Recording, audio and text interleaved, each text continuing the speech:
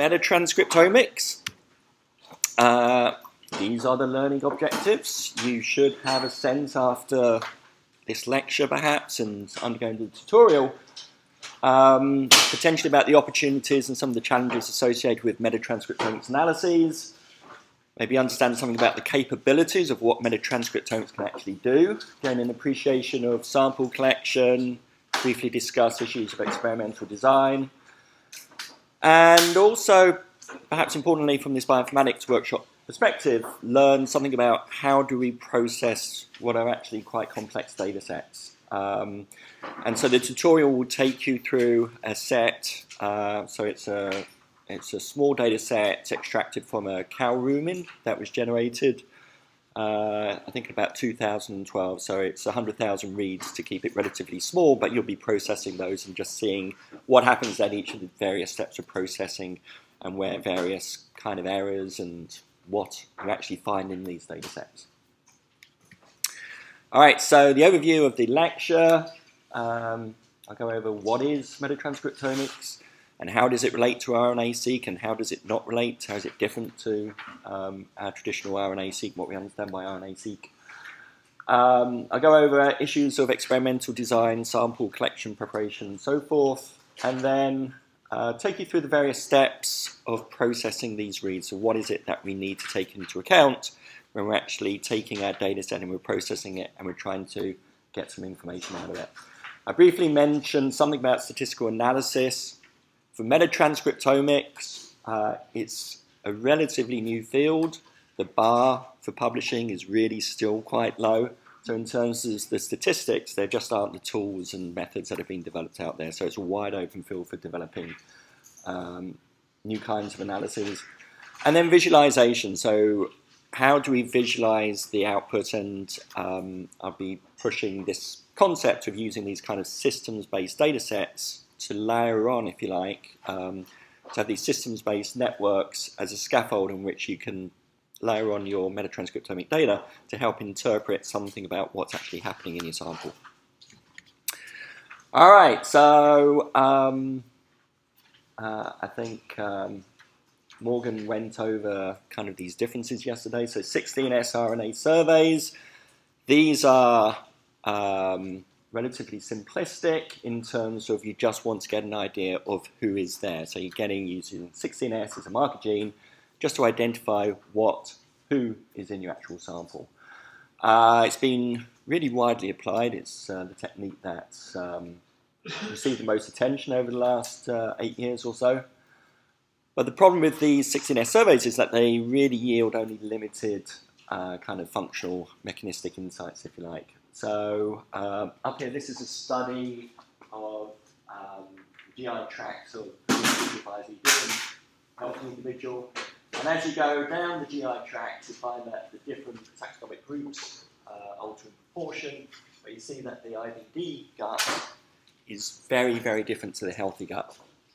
But the problem is that you don't know if this is a cause or a consequence of IBD. So is it just because the IBD gut is so messed up that it's now home to all these other bacteria? So the 16S RNA surveys are really just giving you relatively limited insights as to what's actually happening. Metagenomics, on the other hand, gives you the potential to look at what your bugs can actually do. Okay, so this was a study from the Human Microbiome Consortium, 2012. And in the top panel here, you've got all the different taxa across 120 individuals, across these different body sites, stool, tongue, mucormucosa, and so forth. And you can see in the top panel there, each of these individuals really has quite a different kind of composition in terms of what bugs are actually there. But in this bottom panel, this is a metagenomics analysis where they interpreted the different functional categories. In this case, this was metabolic pathways that are expressed again across these different 120 individuals in these 8 or so different body sites, and you can see that the functions appear to be relatively stable. So the idea is that maybe it doesn't matter what bugs you have because they're still capable of giving you the same functionality. And then the next step in this kind of process is metatranscriptomics, and this goes a little bit beyond metagenomics. So metagenomics is really giving you an idea of the functional potential, but it's not saying what's actually expressed. So that's what metatranscriptomics, that's where metatranscriptomics comes in. It's really telling you who is doing what in the sample. So it's looking at the microbiome activity, what is actually active within your sample. And the way it does this is by using RNA-seq. And RNA-seq we've probably heard a lot about, but we're using RNA-seq in this context to really determine what genes, what pathways are actually being actively expressed within this community. And so, as I mentioned, we can have these kinds of systems type data sets. This is really, okay, it's a Mac issue. Anyway, these are these kinds of protein interaction networks that might represent things like protein complexes or bichemical pathways. And you can layer on your metatranscriptomic data sets to see which of these nodes, and these nodes represent different proteins involved in these pathways, the relative expressions, the size of the node, the larger the node, and more reads, the more expressed that particular protein is. And then you can use these kind of pie charts for each of these different proteins to indicate which taxonomic groups are responsible for each of those different functions. So again, the idea is that metatranscriptomics reveals active functions, so the size of the nodes, and then by using this kind of pie chart depiction, you can reveal which taxa are really responsible for these active functions within these networks. And the lines between all the pie charts kind of represent? In this case, a functional interaction. So these genes are known to functionally interact with each other, so they're involved in a similar pathway. So you're looking for groups of genes which are highly interlinked, suggesting they might be involved in a biochemical process such as TCA cycle, or they might be involved in a protein complex, involved in a transport activity, or so forth. And we'll discuss more of that towards the end. These are results from a study that we've been looking at this year, again, just to emphasize the importance of looking at metatranscriptomic data and this activity data. So this is with a colleague in Colorado, and he took this mutant mouse line, so it's perilipin 2. This is a gene that's involved, I believe, in fat transport in mice, and he fed these mice high-fat diet along with a wild-type mouse. And this is the phylogenetic distribution, so which facts are actually present in the sequence of these two types of mice. So under the high-fat diet, pin2 knockout mouse, wild-type mice, you can see that the types of bacteria that you find, the phyla, very similar. Okay, so you've got a similar distribution of bacteria within the guts of these mice. However, when we look at the actual, because we've done metatranscriptomics, when we actually map them onto the functions, we find that certain metabolic pathways encoded by the bacteria are actually differentially expressed. And I think there's about 14 different metabolic pathways which exhibit this differential metabolic expression. So to give you a couple of examples, here we have, these are two enzymes that are in the branched chain amino acid pathway. Again, these nodes represent the relative contribution of different taxonomic groups that are expressing these different enzyme activities. See that this particular enzyme activity has increased in the pin2 mutant. This enzyme has gone down in the pin2 mutant.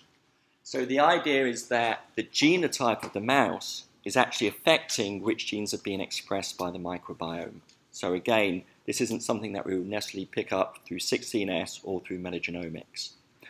So I think the story that we're kind of settling on here is that because this pin2 mouse is deficient in doing fat transport under a high-fat diet, you end up with the accumulation of these fats in the lumen of the intestine.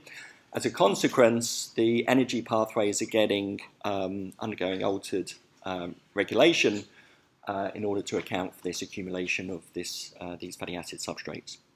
So again, this is really just to emphasize why we believe that metatranscriptomics is really an important kind of aspect of studying the microbiome. So any questions on the whys and wherefores so far? Oh, good. All right, so how do we go about doing metatranscriptomics? So it's based on RNA-seq.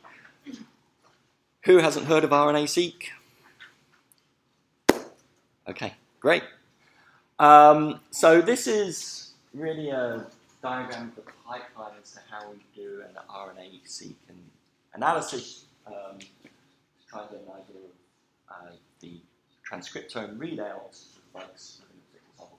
So we've got our sample at the top, so it might be the context of the sequence of mouse. We extract the RNA. So the RNA is really all the transcripts that might be associated within that particular sample, and obviously showing differential abundance at that point. You fragment each of these different transcripts and sequence, and then once you've got all these sequences, you align all of these reads to known transcripts to obtain relative expression, and you end up with a kind of a digital readout of gene expression, if you like, just by the number of reads that are mapping to your known transcripts. So typically, RNA-seq has been applied to organisms with a reference genome. So you're getting these little fragments of these reads, and they're mapping to a reference genome that you already have. So you might do RNA-seq on a mouse, and then you're generating all these reads, and then you get a readout of all of the relative expression of the genes that the mouse is expressing at that point in time. However, applied to microbiome, we have a number of additional challenges associated with this whole process. Okay, so if we think about a typical RNA-seq experiment, it's typically applied largely to eukaryotic organisms. mRNA is isolated. After fragmentation and sequencing, reads are mapped to a reference genome, and there's a number of standard software that's available, Mac, VWA. And when you do this mapping, this provides support that, first of all, the transcript is actually expressed, so that's why a lot of people are doing these kind of RNA-seq experiments. They just want to confirm the expression of their transcripts. They also look at the relative abundance of the transcripts, so which transcripts tend to be up or down regulated between different samples. And you can also detect different isoforms, so particularly for eukaryotes, you can have alternative splicing, and RNA-seq is a way of seeing what the differential splicing patterns are, again, between samples. However, for microbiome samples, we have some considerable problems. First of all, we have a lack of a poly A tail. Okay, so for RNA-seq, extracting the RNA is pretty easy because you just do this poly A enrichment. In microbiome samples, we don't have this poly A tail. Okay, so it can be difficult to isolate bacterial messenger RNA. And so this results in really massive ribosomal RNA accumulation. So most of the RNA that you get within your samples is ribosomal RNA. So that's a huge problem. How do we separate the mRNA from the rRNA? The other problem we face is that these environmental microbiome samples, depending on what we are trying to analyze, we just don't have these reference genome data sets. So the actual mapping and trying to identify what the origin of each of our reads in our sequence data is and what gene it actually belongs to, again, is a very challenging proposition. Sorry, for those of us who just, could you just remind me the difference between messenger RNA and what rRNA stands for? So rRNA is ribosomal RNA. So these are the RNAs that are responsible for forming the ribosome and helping protein production. So they're very abundant because you need to have a lot of these in order to generate a lot of proteins. Whereas the mRNA is actually the message that is translated by the ribosomes to form the actual protein. So you think, so then messenger RNA, so messenger RNA then is more important because you think it is more reflective of the actual protein that's being produced, whereas the rRNA to be not. So the rRNA is really just a machine which is generating all of the proteins. So if we want to understand what proteins are actually being expressed, then we need to target the messenger RNAs. So they're the actual transcripts which are then feeding into the production of proteins. What happens if you have a very low abundance mRNA? Does it get caught? You can remove it? You just won't detect it. No. So again, it's the same issue with the metagenomics, that the really low abundance ones, if you've only got one or two of these reads in your data set, they tend to just get thrown out. I don't know how it works with bacteria, but for eukaryotes, sometimes mRNA species can be highly synthesized, but actually not being translated into protein. Right. So that's a very good point. So the correlation between mRNA expression and protein expression isn't necessarily linear. So people are now proposing doing metaproteomics, which we're not going to discuss today, but this is where you take your sample and you're basically doing a shotgun proteomics on that sample, fitting it into a mass spec machine and then determining what proteins are actually within that particular sample. But that has its own sets of issues as well, because you really get swamped with high abundant proteins, and so you don't get very much signal back. I read a paper many years ago, I think, that some people was doing a study showed that mRNA being translated in protein rate in human is 70%. Is that correct? Do you agree with that? I mean, the number I remember is quite high, but I'm a little bit surprised it's that high. But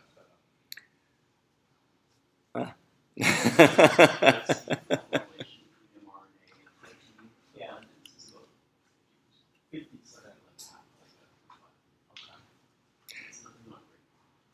I suspect it might also vary from organism to organism, and also upon the conditions that the organism is actually being exposed to as well. So there's probably a lot of factors that feed into it. And there's very little data concerning bacteria and the relationship between mRNA expression in bacteria and protein abundance as well. Well, I know for plants, they engineered like ribosome with these tags on them. So basically, you freeze your cells, extract their ribosome, and you basically captures all the RNAs that are actually inside the ribosome. And you can do like in parallel this standard RNA-seq procedure, and then this capturing thing, and then you can compare like which of the RNAs are actually present and are being like processed in the ribosome and stuff like that. Right. But like it's not applicable for that. There's also huge issues in terms of post-translation modifications making the proteins active, and then also the amount of protein turnover. So some proteins tend to be more stable and last longer in the cell than other proteins. So all of these things are an additional level of complexity that we're not going to really tackle today with metatranscriptomics. Also, Sorry, Morgan. All right. if you have a sample that has like high diversity compared to one that has low diversity, does that affect your RNA-seq results? More than likely. I don't think, again, we've done the studies to actually look at that in too much depth, but certainly having reference genomes for a sample that you're doing metatranscriptomics on, and having a more simple, if you like, microbiome makes it a lot easier to annotate, and I've got a slide which kind of shows that. We're going to talk about About ribodepletion. ribodepletion kits. Yes. Yeah. Yes. All right, so what does our metatranscriptomic analysis pipeline look like? We've got our RNA from the mouse, character sequencing, we generate the reads. Once we've generated the reads, what do we need to do with these reads to actually extract the information that is of interest to us? First of all, we need to remove low quality sequences. Okay, this is quite an issue from sample to sample. So we looked at one sample that somebody had deposited at the NCBI from the permafrost, and around about 98% of that sample was low quality sequence. How it appeared in the NCBI, I don't know, but it was, again, a data set at incredibly low quality. After we screen for low quality, we now need to identify the ribosome and RNA reads, so that's a major step. There are different tools that are more sensitive for detecting ribosomal RNA reads, and that can be quite a slow step, unfortunately. If we're dealing with a sample that is associated with hosts, we might want to remove those host reads before we do any downstream analysis. And so we need to identify which reads are associated with the host. We like doing an assembly step. This is important because the longer fragment of RNA we can get, the better probability we have in terms of being able to annotate it. Again, I'll show a graph as to the relationship between length, sequence length, and our ability to annotate. Once we've done the assembly, we then map it to some known genes to identify the bacterial transcripts associated with each disease, and then we might think about mapping to some kind of pathways to help interpret our results, maybe perform some kind of sample comparisons. So that's the, I guess, the key steps in any kind of an analytical pipeline for metatranscriptomics. Okay, so the first step, sample collection, RNA extraction. So we had a brief discussion on this yesterday about what are the best practices in terms of collecting and storing our samples, and there really aren't any SOPs out there. People are still trying their own ad hoc methods, and it's not clear what the best methods are for collecting RNA, storing it before we actually start sequencing it. And we know that depending on the method of storage, the method of preparation, this can really dramatically impact things like which taxa can be recovered. So our current best kind of suggestion is that you process your sample immediately to extract the RNA, and then you can store the RNA at -80, and it tends to be relatively stable. The next best is to snap freeze liquid nitrogen, for example, again in store at -80. However, as we know, when we're dealing with clinical samples and you've got your MD or who's in the operating theatre taking a biopsy, for example, having liquid nitrogen around might not be the best, and so there are certain compromises that you have to come up with in order to be able to get these samples in the first place. So just be aware that depending on the quality of the sample that you are able to get hold of, that might actually impact the results that you get. We would actually suggest avoiding the use of RNA later. So this is a chemical that you can add to your RNA samples to make them more stable. However, there's some results which are suggesting that it can interfere with RNA extraction kits. And so again, you might get biases associated with the use of something like RNA later. Okay, so in terms of collecting these samples, how many samples do we need to collect? How many biological replicates? The issue with metatranscriptomics is that it is relatively expensive, so to generate 20 million units per sample. I'll mention why we come up with that number a little bit. It's around about $300 to $400. I don't know how much Morgan's charging these days. Probably about that. Probably about that. So it's relatively expensive. So experimentalists, MDs, are a little shy in terms of wanting to generate biological replicates. So we would suggest at least 2, but when people have been doing RNA-seq experiments, really the minimum that you should be doing is 4, and you can just about get away with 3. But again, I'll mention that for metatranscriptomics, the bar for publishing, again, is relatively low. So you can probably get away with probably two replicates. So sorry, by 2 you mean 2 different individuals? You don't mean 2 samples from the same individual? 2 samples from the same individual, yeah. Okay. Yeah. How many individuals do you need? Well, this is where the power analyses come in. And there really aren't any good frameworks that have been developed so far for doing power analyses of metatranscriptomics. So again, until these kinds of issues get resolved and then the bar starts getting raised, you can see these kind of experiments more as hypothesis generation. Okay, so to get an idea of potentially pathways or genes that might be upregulated in your sample of interest, which you can then go in and design more appropriate experiments with the power that you need to actually give you the statistics. Do you call that biological replicants if you just take 2 samples from the same individual? I guess the way I'm thinking about it is if we're taking biopsies from kids' intestines, you're taking 2 different sites. We'd want to do that. You need to pull your RNA extraction to get the amount that you need to do sequencing sometimes? Or you try to avoid that and just using 1 extraction? We try to avoid that, yeah. I really wouldn't recommend doing pooling of samples if you can avoid it. But again, you can be constrained by what samples you can actually get hold of. So it's all about these kind of compromises, but be aware of how these different compromises may actually impact the interpretation. Sorry, I know this is an obvious question, but I kind of want to hear your answer. Why do you need two samples from the same individual? So for 16S and shotgun sequencing, whatever, we've never said this yet, but I can imagine it could be saying, you know, why shouldn't we get two samples from the same individual at the same time? Why do you need it specifically for this? I would suggest that you do it for all of these kinds of analyses. Oh, okay. Yeah. Yeah. Okay.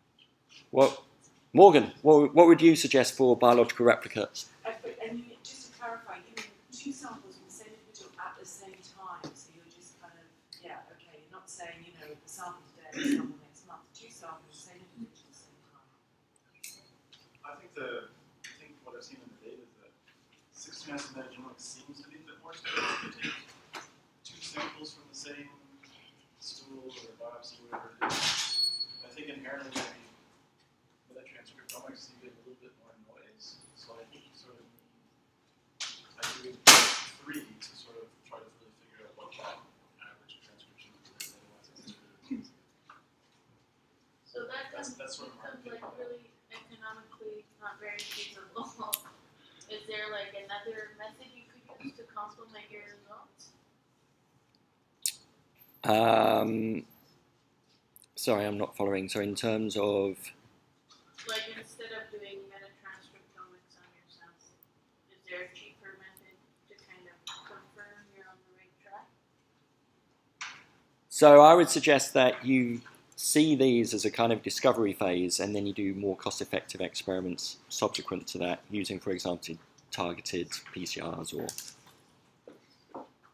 I think it comes down to sort of RNA-seq and traditional sense, right? People always do replicates and then stabilize or take the average or use statistics to figure out what the actual level is. Whereas when if you don't have biological replicate, you cannot do static reciprocal test. There's no t-test. At least you have. If your cost is constrained by sequencing costs, there's been a number of papers just for traditional sequencing RNA-seq that say that if you can afford like 60 million reads, you're better off splitting 60 million into 20 million per replicate. And you get a better statistical power than you would by doing something else, right? So if that's the constraint, splitting your sequencing into 3 different sets would make it cheaper. You get the same amount. Although again, it depends with the RNA-seq, you can probably get away with more limited number of reads because you've got a more limited set of transcripts which are actually present in that. Whereas here, if you want to capture the depth of the transcripts that have been expressed by a lot of different organisms and a lot of different pathways, that's adding an additional level of complexity. So for example, in the, this PLIN2 study, this is where we use 4 replicates, and you could see that actually there was quite a bit of difference within a sample across those 4 replicates. So it is an issue. Doing these biological replicates for these experiments is an issue, and you're right, they are expensive, and these are expensive experiments. Sorry, I look at this slide, in slight horror, and the thought of snap freezing gut microbiome samples and feasibility. Has anyone actually done any studies in humans? And how do you snap freeze gut microbiome samples? How do you do this practically if you want to look at gut microbiome, for instance? I mean, aside from getting biopsies in a hospital situation when the person's there and they're scheduled to get that done, thought of running around someone with a tub of liquid nitrogen. So obviously I guess you're talking about stool samples. Yeah, sorry. Yeah. Sorry, I can tell I'm totally obsessed on one area. Sorry. Yeah, so the stool sample just needs to be dumped in the fridge. Bad choice of words. Needs to be dumped in the fridge as quickly as possible, and then you're hoping that they're going to bring it in as soon as they can. But for a lot of those experiments as well, I mean, you're wanting to take stool samples, probably sampling from the same individual 3 times over a week, to account for the impact of diet as well over that week. Oh, so you're getting a bit more relaxed now, because that's something not snap It's all you can do in practice. I know you can always say any ballpark range where you would say, oh, longer than 12 hours to get to -80 and I'm not interested. I mean, I know I'm asking a difficult question, but... Again, this comes back to that discussion we had yesterday that it's staggering that there are so few studies that have actually tried to look at these kinds of storage conditions. So I do have a couple of slides which kind of address that a bit, but again, they're a little bit unsatisfactory, but we get a little bit more into that in a couple more slides. That could also just be an interesting paper that just see how the RSeq changes over time in a stool sample. Just even that would be interesting to know, like, how active the bacteria are in a stool sample as they basically wait to be processed. Would you like to fund that study? I'm a master's student. So when we collect dog samples, we just hope that liquid nitrogen every 15 minutes we just go to the facility and they poop and just collect and destroy. What if humans would do that? Let's try that. We got some dogs, so that's possible for certain organisms. The other thing it might be, the other thing it might be worth mentioning as well is we've actually been a little reluctant ourselves in wanting to do stool samples for metatranscriptomics because we feel it's not really reflective of what's happening higher up in the intestine, and so we're really focusing these kind of metatranscriptomic studies on the more informative sites, so biopsies. All right, so we've got our sample, which is super awesome because we've got this person to come into the lab and donate straight into liquid nitrogen. But we now have this problem that these bacterial mRNAs lack this poly-A tail that eukaryotic RNAs do.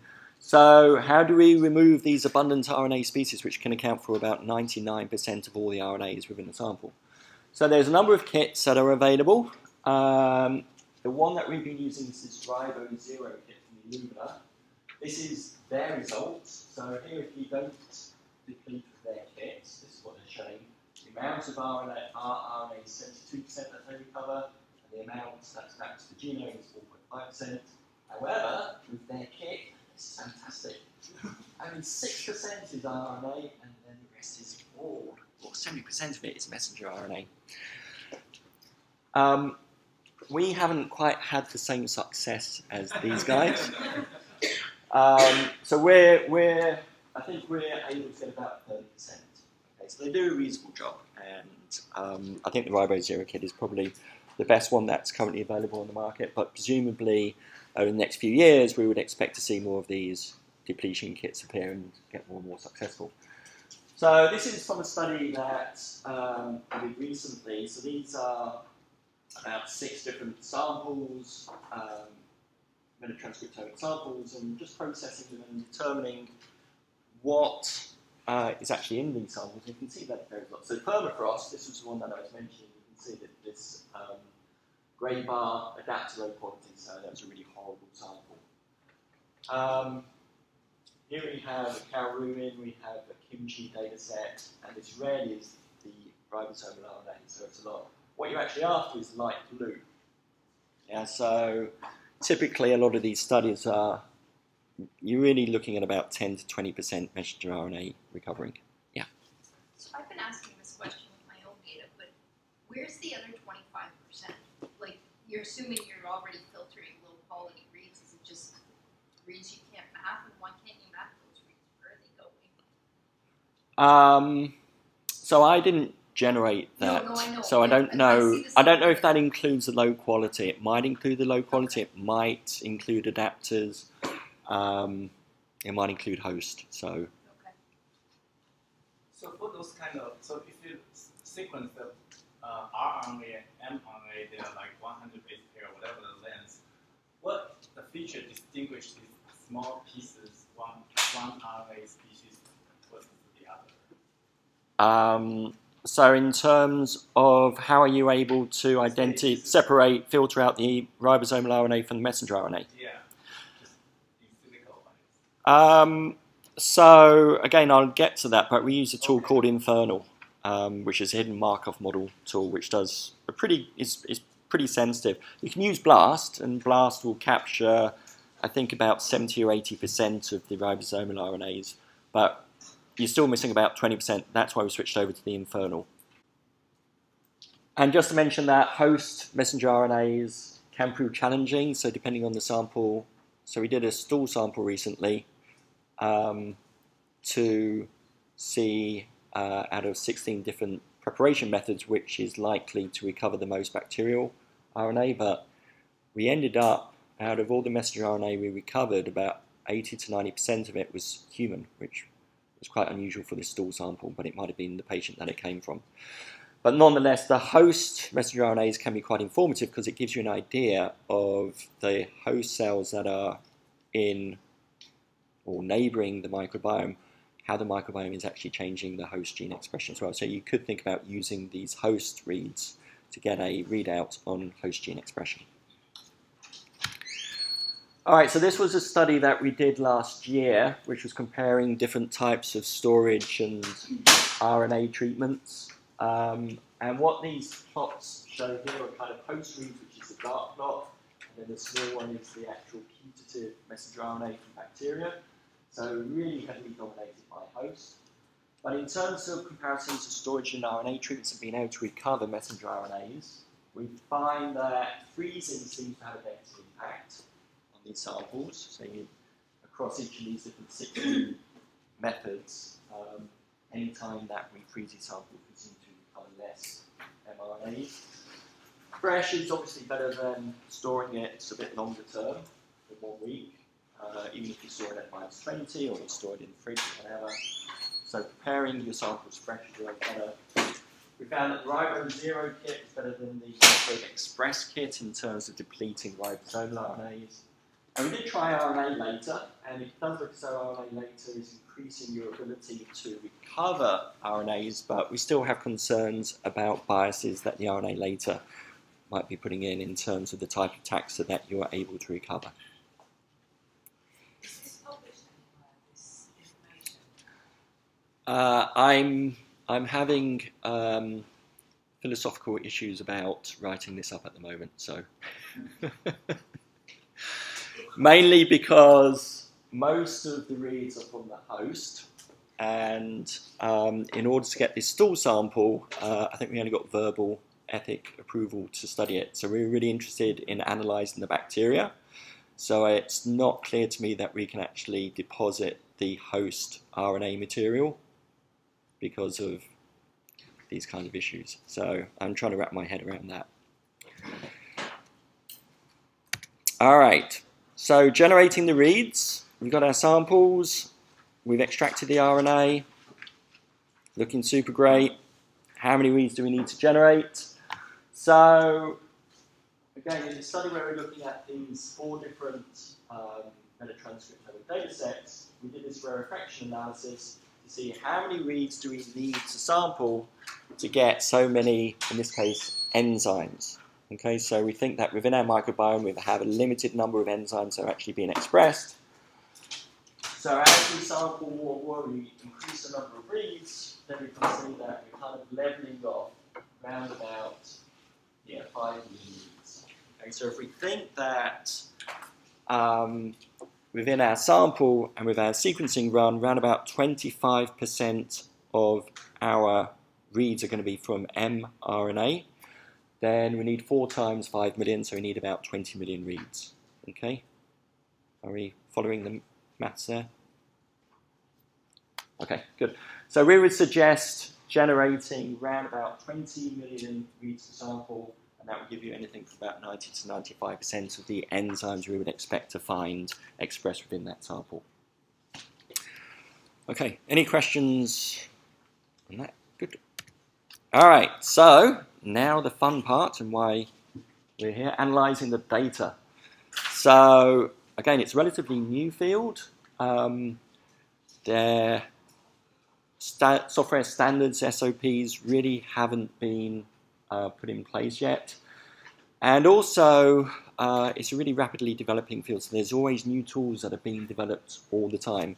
And so the way that we would view the development, and anyone who's developing a metatranscriptomic analysis pipeline, is that you have a kind of a framework, and then you can swap in the different tools as they improve your ability, your accuracy to actually recover information and filter out unwanted reads. Okay, so when you're thinking about developing this pipeline, it's really a set of wrapper scripts, Perl scripts, Python scripts, or whatever. We're old school, so we use Perl. But most of the bioinformatics is really not about the tools themselves, but it's reformatting the data to feed in from one tool to feed into the other tool. So a lot of the scripts that you'll be running during the tutorial are really focused just on putting things in the right format. So when we look at the actual tools, what we need to do, we have the most established methods, so the processing methods where we're actually filtering out low quality, for example, or adapters. These are fairly well established now because they've been applied to metagenomics, to 16S surveys, to even genomic software. We have assembly methods which are pretty well established now. So we use one called Trinity, and it does a pretty good job in terms of assembly. Where we're starting to go down the annotation methods. So if we're generating these metatranscriptomic data sets, generally in one sequence run we get about 400, 500 million reads. You've got to somehow, once you've filtered out all the chaff, you've got to somehow annotate those reads with some kind of function. And this can be really, really time consuming. So this is where you need cluster computing in order to give you the computational capacity to be able to annotate these reads and actually assign some kind of function, some kind of taxonomic information associated with each of these reads. And then we get to analysis methods, and again, there's been so few studies that have been published for metatranscriptomics that these really haven't been developed at all, so least established. So again, just to emphasize that when you're developing, if you're interested in doing metatranscriptomics, you're developing these pipelines, again, it's really about getting these wrapper scripts and then feeding in the different tools that you need to do those steps of the filtering and identifying what you actually want to get out of these data sets. Okay, so in terms of reprocessing, filtering, so we have a number of tools that are out there to actually do this filtering. We've been using one called Trimmomatic. There are others out there. There will be new ones that appear all the time. But this one seems to be reasonably quick, fills our needs, at least for the time being. How it works is that it has this kind of a sliding window that it moves across the sequence, and it tries to look at regions that are of low quality, and then it trims off, goes back and trims off the stuff that it sees as low quality. And then there's this color that you can set that reads that are below a certain length, it just kind of chops off and discards them. But there are other tools out there that perform a similar job to this, and we don't really see this as a major kind of issue, at least for now, within our metatranscriptomic pipeline. So that's good. Assembly. Why do we need to assemble our metatranscriptomic data? So the idea is that it really improves our annotation accuracy. So as we go across here, I don't know if it's printed out better in the sheets than the actual numbers, but around about here is, I think that's about 150 bases there. As you get up to about 200 bases, your ability to annotate is really increased up to around about 80 to 90%.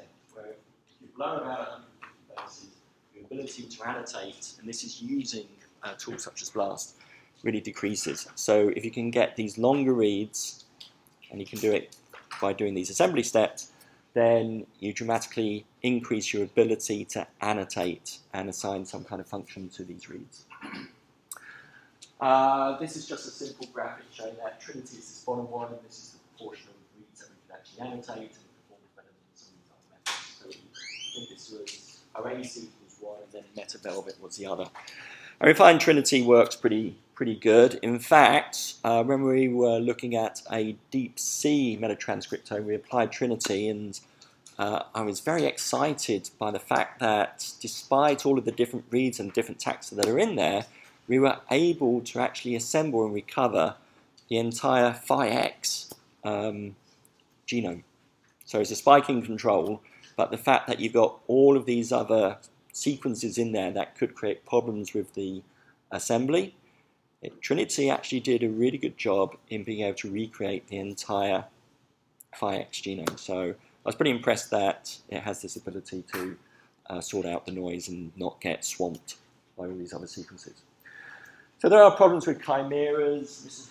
So this is where you get disassembled contigs, where you get two sequences that may be from different organisms, but they share sequence similarity, and so they get merged together and assembled together. This can be a problem. We found that the incidence of these chimeras is relatively low, so around about 1 to 2%. So again, we're not too concerned about the presence of chimeras within these data sets. Okay, so we've got rid of all the chaff, all of the low quality sequence. We have assembled our data. How do we now annotate our data set? So this is probably the most challenging part. So we typically rely on the sequence similarity search tools, BWA, BLAT, BLAST. So BWA and BLAT, these are super fast. So you can screen hundreds of millions of reads with BWA relatively quickly.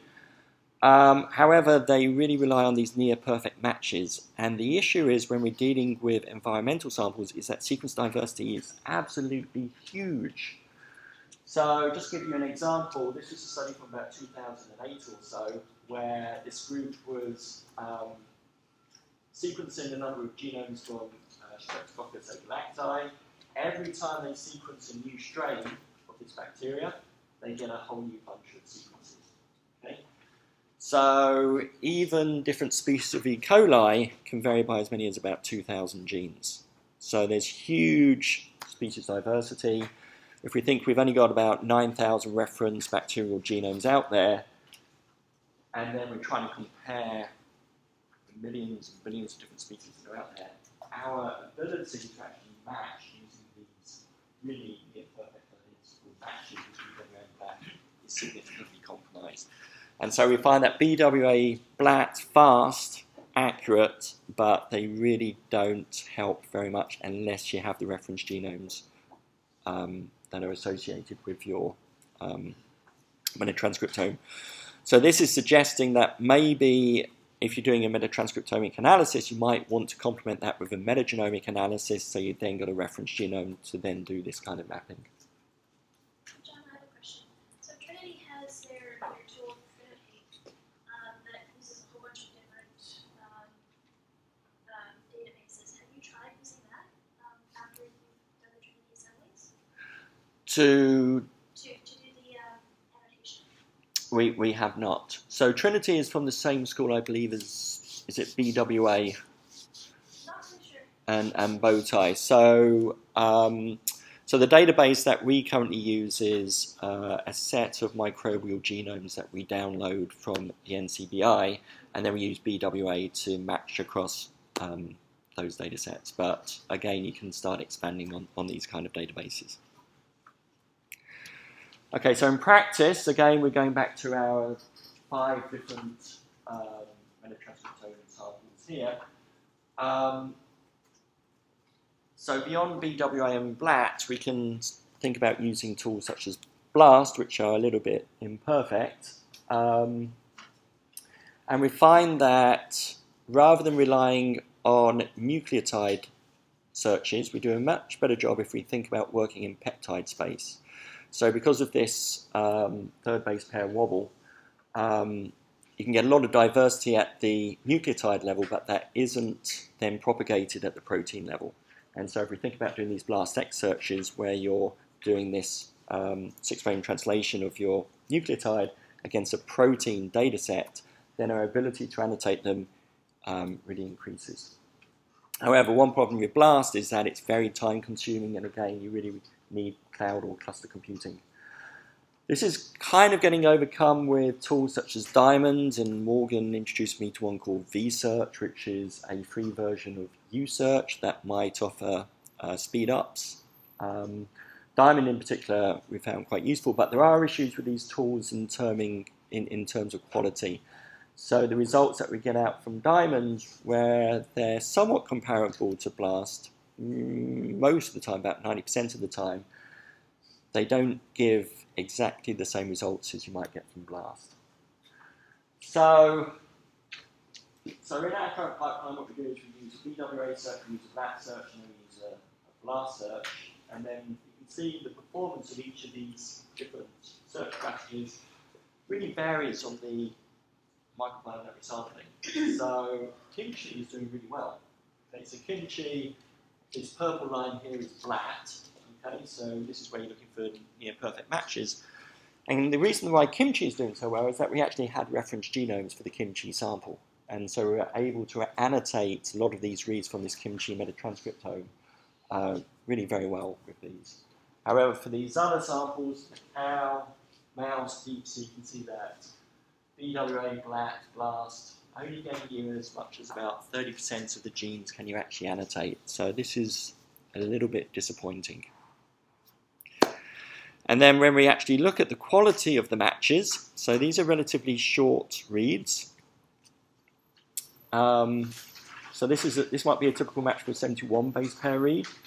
You have an e-value of 39. Okay, for those of you who run BLAST, you're normally expecting something like e to the minus 39. This was actually 39.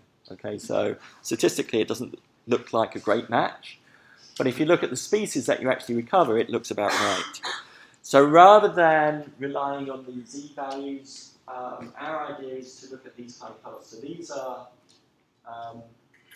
as you go across a read length, this is the proportion of matches where you get a certain degree of match, so 80% up to 100% sequence match across different read lengths, and so we have a cutoff that kind of captures this region here. Okay, so we have a cutoff of about, I think it's 85% sequence similarity across 65% of the read length is our kind of cutoff for getting a decent match. Okay, so we processed our sample, we've identified what's in there, we've annotated our reads. What we need to do now is we need to normalize the expression of these reads. Okay, so this is a typical step that we do in RNA-seq. And we need to take into account that different genes may have different lengths, and so if you have a really long gene, you're more likely to sample from a long gene because it's just a bigger gene. So we need to account for that. So there's this method which results in these reads per kilobase of transcript mapped, or RPKM values. So this is where you're converting from your raw read numbers. So for example, these two genes here, and they're different lengths. You're converting the number of reads that are associated with each of these into an RPKM value, which indicates what its relative expression is. So this one here has the same number of reads as this gene here, but because it's much shorter, the likelihood of getting reads coming from this is much lower, and so you end up with a much higher RPKM value. Okay, so it's a way of normalizing and accounting for the size of each of these transcripts. So there's several software tools that are available to do this, such as Botan couplings. So we've done some kind of functional annotation. What about taxonomic annotation? We might actually want to know where these reads are coming from. What are the organisms that are responsible for expressing these particular genes? And again, this is just to emphasize again that the actual species that you have in your sample can use the same functionality. And then assigning these RNA reads to specific taxa might give you some clues as to what taxa are responsible for providing critical functions within your microbiome. Another area that we've been thinking about is maybe we might want to do this annotation step for taxonomic annotation prior to assembly. So that what we could do is we could separate all of our reads into these different bins from these different bacterial species and then assemble so that we don't have these problems with chimeras cropping in. So the issue is, how do we go about assigning taxonomic information? So there's these alignment methods such as BLAST and BWA, but again, these can fail where we're lacking suitable reference genomes. And this is particularly a problem where we have short read data sets. So most of the focus has been on these compositional methods, nucleotide frequency, codon biases, and so forth.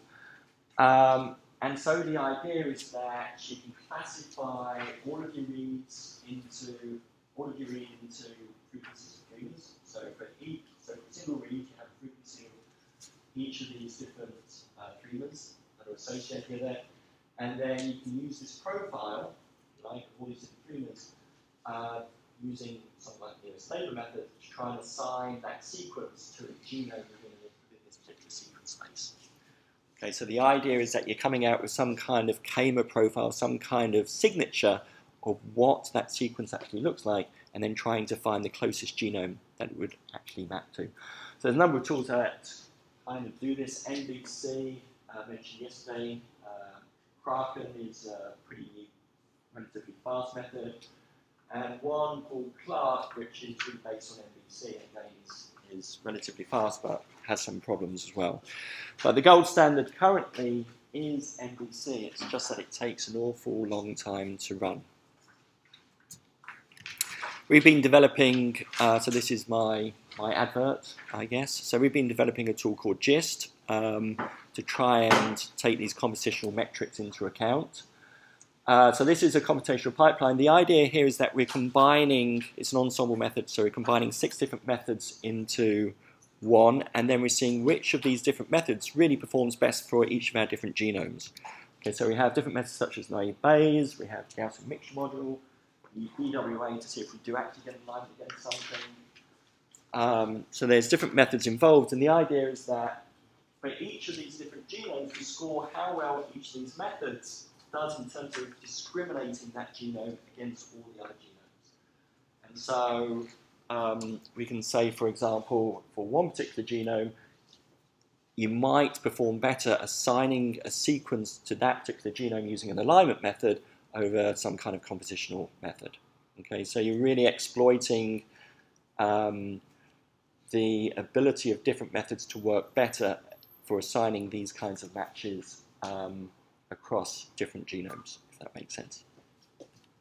So in terms of performance, we've been applying it to, this was a germ-free mouse where it was inoculated with a defined microbiome called this altered Schedler flora, which is thought to comprise about 8 different taxa.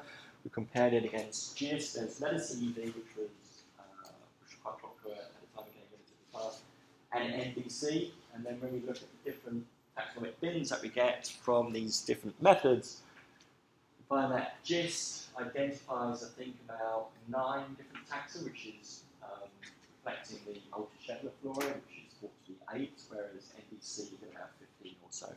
So we think that GIST is doing a relatively good performance where you don't have reference genomes in terms of being able to assign your reads to specific taxonomic groups.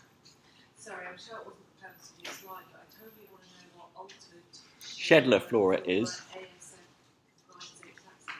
So this is a microbiome that has been developed in the 90s to inoculate in mice under specific pathogen-free conditions in order to have a fairly standard microbiome that can be transferred from lab to lab to minimize the impact of a altered microflora on the results of what experiments they might be doing. ASF is altered Schedler flora. Okay, it's worth bearing in mind that the mRNA expression is not equivalent to the ribosomal RNA expression that you might get from the 16S sequencing. You do actually get quite different distributions. And there's a number of reasons that might come about. One is that there might be biases in the ribosomal RNA sequencing, there might be biases in the mRNA sequencing. But also, there's this idea that just because an organism is very abundant within your sample, it isn't necessarily saying that it's particularly active within your sample. So you shouldn't necessarily expect a high degree of correlation between the mRNA expression and ribosomal RNA expression. All right, so visualizing the results. How are we doing for time? Oh, I'm going over. Sorry. So in terms of visualizing results, I don't know how many of you have been reading a lot of these microbiome papers, metagenomic papers, and you see figures such as this, where these might be gene ontology categories, or they might be egg pathways, or they might be some kind of functional categories in these bar charts. And you think, well, this really isn't very informative, because what does it mean that transcription, what are the genes that are involved in transcription or lipid transport? What does that actually mean in terms of these kinds of pie charts? So I've always found these kind of pie charts looking at the different functions that are expressed relatively unsatisfying and not very informative in terms of really getting at what is happening within your sample. So we've been trying to push more of these kind of systems-based methods. So the idea here is that genes aren't operating in isolation. They're really parts of these highly interconnected pathways or complexes. And so if we want to interpret, for example, gene expression in one particular gene, we need to know, is that also happening in functionally related genes as well? And so does that give us additional support that this particular process is actually being upregulated in our particular sample? So there's a number of different systems data sets that we could use. We could think about protein complex data sets that are generated from these protein-protein interaction maps. Metabolic pathways is probably the best characterized. We really have a good handle on enzyme relationships and enzymes involved in similar biochemical pathways. So metabolic pathways are pretty good, signaling networks and so forth. So the idea is that can we place our metatranscriptomic data within the context of these kinds of networks to get more at the root of what's actually happening in terms of microbiome function at this kind of more mechanistic level. So one approach that we've been doing is relying on an E. coli protein-protein interaction network. So protein-protein interaction networks tend to be relatively expensive to generate, so we don't have a comprehensive set of protein-protein interaction maps for all the bacteria that are out there that we're going to see in our samples. So we're really just using this E. coli map as a surrogate, as a scaffold on which we can layer on our metatranscriptomic data. Okay, so you can think of this as a template. And what I'm trying to show here is that the abundance that we're getting out from metatranscriptomic data sets isn't necessarily just a relationship of conservation. So this is an additional consideration that we might want to take into account. If we're trying to enforce our genes that we know are coming from lots of different bacteria onto one single scaffold, there's a homology matching step. And so those genes which are really highly conserved, you're going to be able to match easier than those ones which aren't very highly conserved. Where we can see that there's very little correlation, for example, in cell wall biogenesis genes between the conservation and what we actually find in terms of abundance in the data set. So we're kind of satisfied that conservation, relative conservation of E. coli genes compared with the other genes that we have in our data set, our metatranscriptomic genes, aren't necessarily impacting our ability to look at the relative abundance of these genes. The other nice thing about placing these genes within these kinds of networks is that we can start thinking about more statistical analyses. So if we're thinking about comparing up and down regulation of genes in one sample compared to another sample, one route is just to look at the expression of individual genes. And typically, because you have a large number of genes, your power, your statistical ability to actually find genes that are differentially expressed with statistical meaning is really very poor. However, you can boost your statistical signal by grouping things into similar functional categories. So this is where this gene set enrichment analysis comes in. So we can look at groups of genes that might be functionally related, or by using these kinds of networks, are they connected with each other within the context of this network? And do we find that genes that tend to be functionally connected, they have these interactions with each other, so they tend to show similar patterns of expression, and this can significantly increase your statistical support.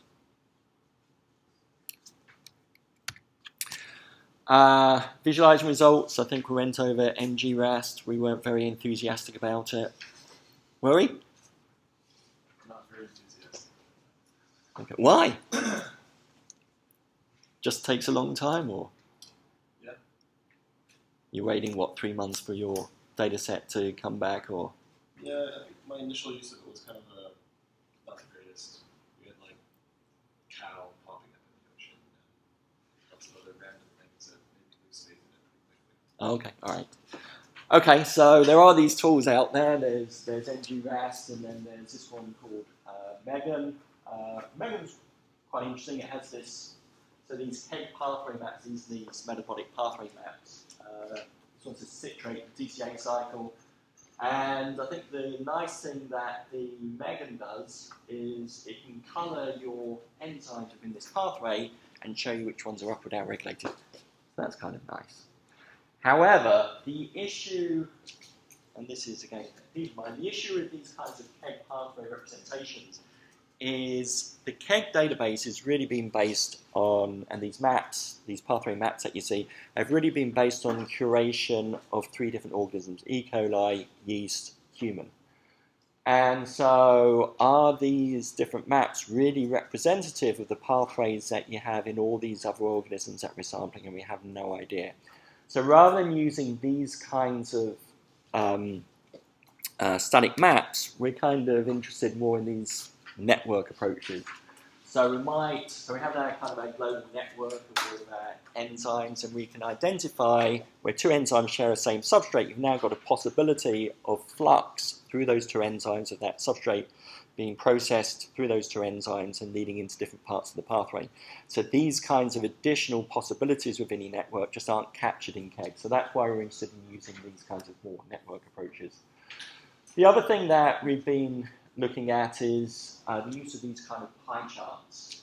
Okay, so these pie charts are associated with a single enzyme, and then the size of the pie chart, so the larger it is, the more expressed it is, and then the colours indicate the contributions of different taxonomic groups towards the expression of that particular enzyme.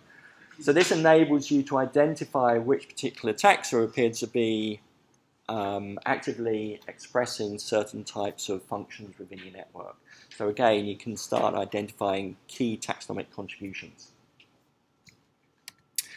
And then we also have these protein-protein interaction maps that we have from E. coli. And again, we can create these kinds of pretty views, and this will be part of your tutorial, just kind of playing around with these kinds of views and looking at layouts and getting an understanding of how different groups of genes that are functionally connected. So here, these are genes involved in cell wall biogenesis. And then we have the SEC kind of set of genes, secretory system up the top, and then we have some kind of cell wall division genes up the top as well. These are involved in, I think, peptide glycan biosynthesis, and you can see that there's a large contribution of this purple taxa, these 3 particular genes here. So it might give you an idea as to these are the taxa that are responsible for producing the majority of this particular cell wall component within your microbiome, which may be triggering something associated with your immune system, for example. So these kinds of methods are now starting to enable you to drill down into identifying taxonomic contributions of certain key functions, which you can then, as I keep trying to suggest, design more robust experiments that are more focused on specific sets of genes. Okay, briefly mention some statistical considerations. No dedicated software or statistical tool for statistical comparisons of metatranscriptomic datasets have been developed so far. A number of biological replicates. Again, this is an issue. We covered this. At least 2, preferably at least 3. But again, these are expensive experiments, and so we are kind of stuck. But if we want to get a lot of meaning out of this, and I have a colleague that we have a lot of arguments with at SickKids, and he's adamant that you need at least 4 of these experiments, and we say, we can't possibly afford that, Andrew, how are we going to do this? He goes, well, I'm not going to get anything meaningful for you, and it's kind of like, well, we're going to do something, we've got the money, so what are you going to do? So fortunately, again, emphasize the bar in these kinds of studies is relatively low, and think of this really as discovery science. if we are going to think about trying to get some statistical support for genes or whatever, we can adapt tools such as DEC, Edge, R, to look at differential expression of individual genes. When we've done this, we've actually only found a handful of genes that really fall out from these statistical analyses, just because you have so many genes in there and doing the multiple correction testing. On the other hand, we've had a lot more success with these gene set enrichment analyses. So by combining things into the same function, you're really boosting your statistical power. And two methods that you could use doing these gene set enrichment analyses. One is to look at the results of programs such as DEC as to which genes are differentially expressed with some kind of statistical support. What we found works pretty well is just looking at fold change between samples. So you look at fold change for each of your genes, and they're involved in the same kind of process, and then you can perform a gene set enrichment analysis, and we seem to have reasonable success in doing that. Anyway, have I hammered this home enough that this should be viewed as hypothesis generating, requiring subsequent? I don't know.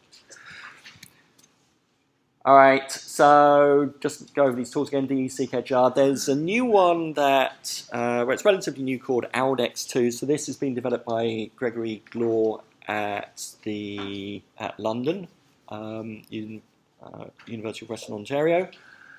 And the problem with DEC and EdgeR, these were initially tools that were developed with microarrays in mind, and they made certain assumptions that don't necessarily hold true for RNA-seq. So ALDEX2 overcomes a lot of the assumptions that DEC and EdgeR actually made.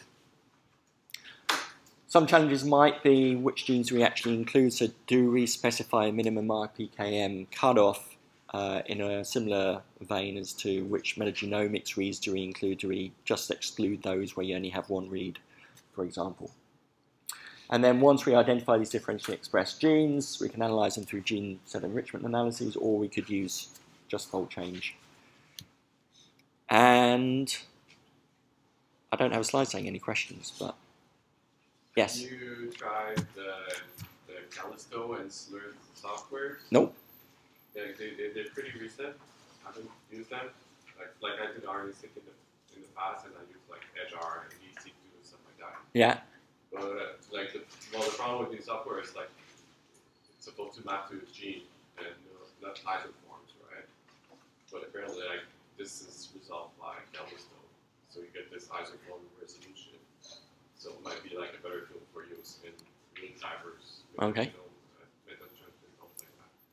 Good to know. So we tried EdgeR, DEC, ALDEX on these mouse samples, and I think we had 4 from a colon, 4 from cecum, just to see what was differentially expressed between the two of them. And I think we got maybe 3 genes with EdgeR, maybe 4 genes that didn't overlap with DEC, and we got nothing from ALDEX. So that's a challenge that you're facing, is that these tools just aren't picking up anything.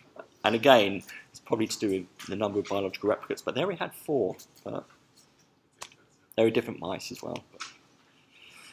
All right, questions? Yes? For the target validation, is that still follow the general RNA-seq excuse me, for the qPCR? For that work? I don't know. That sounds like a great idea. Yeah, I think, again, it will depend on the samples that you're collecting, because if you get certain samples and you're really struggling to extract RNA from those samples, you're not going to have any left for the validation step afterwards, so then you have to go back and target another cohort potentially. So, like sputum samples, for example, it's quite hard to actually extract sufficient RNA to get enough for the sequencing. When you have a set of samples, before you go through further analyze, are you, during the filtration with the host DNA, do you do that after sampling or before sampling? Which would be different advantages? I think we do it before assembly because if we have a host genome, your ability to actually annotate those reads to that host genome is pretty high. And it's a relatively quick step. So again, anything you can do to get rid of the stuff you're not interested in as soon as possible is really beneficial.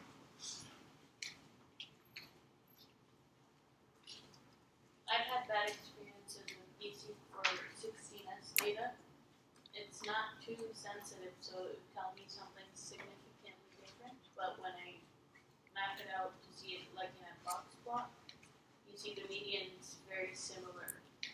And then when I do a little copy rank sum test on the relative abundance of those, I find that it's not always accurate. So just to be aware when you're. Have you tried STAMP? No, I haven't. You should, yeah, it'd be good to test that and see what its performance is like relative to DE-seq. It's probably awesome, isn't it? Are any of these techniques being used in any part of any of the, I know, the HMP, human microbiome projects ongoing?